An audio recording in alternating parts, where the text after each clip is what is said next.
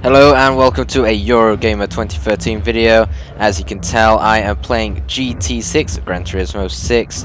Sorry if the camera movement is a little bit jerky at some point. Blame Mickey Motions on that one. He's filming a few of my videos, which is very kind of him. I've also got a friend who came along with me who filmed other videos as well. As you can see, we're on the Goodwood hill climb. Using a pad, so obviously since I'm a wheel user, not too used to a pad, but I seem to do okay. But we're using the rocket car. I've actually used the rocket car once before in, I'm not too sure what happened there. That was very strange, but I've actually used the rocket car before on Project Gotham Racing 4, I think.